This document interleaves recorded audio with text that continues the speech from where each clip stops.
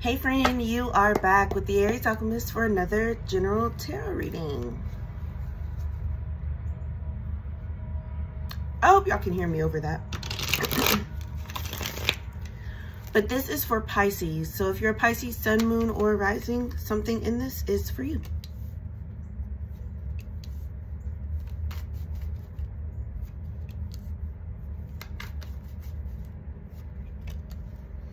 You have the Nine of Cups, the Moon in reverse, the Six of Swords, and the Star in reverse. And I will clarify those and then I'll get into what they mean.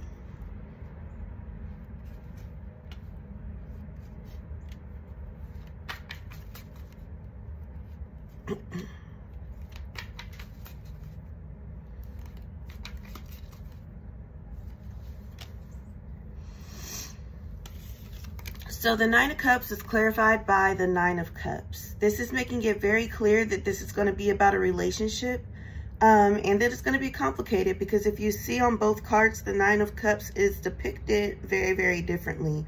On this one, it's like they're upset because they have almost everything they need, but still something is missing. Here, what this person wants, the snake is in the way of it, but this person has it. But if you notice in both of these, the cups are actually empty. So it's a lot of potential and almost going on. Moon in reverse, clarified by the Death card, is showing you that the potential in this specific relationship won't be fulfilled. Potential is largely made up anyway, but I'm seeing that you're going to get some information or you're going to notice something about them that's going to make you realize, like, okay, maybe this isn't for me. And I think that's going to be your title.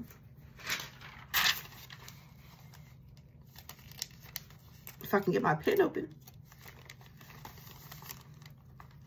So for Pisces, I can't remember if I said that at first. Pisces sun, moon, and rising.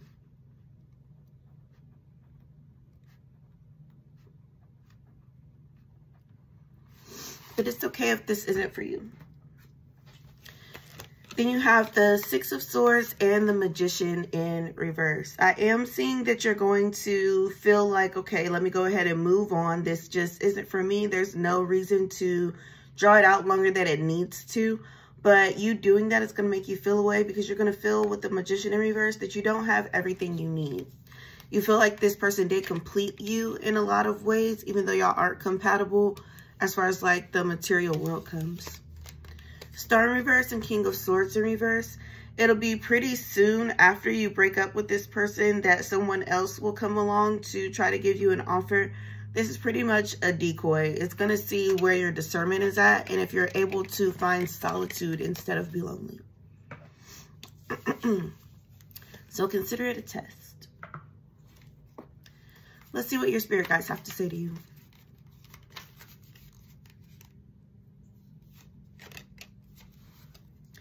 Dates that might matter for you: March 9th, April 7th, April 5th.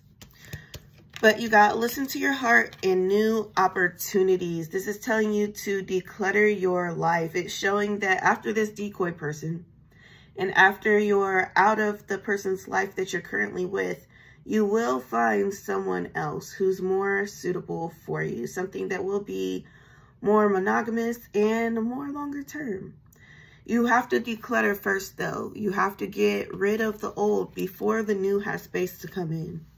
And then you have prepare for rapid spiritual growth, because the next person that you're with will be a soulmate.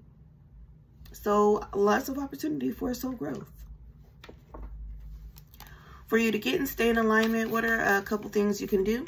Something from the action deck.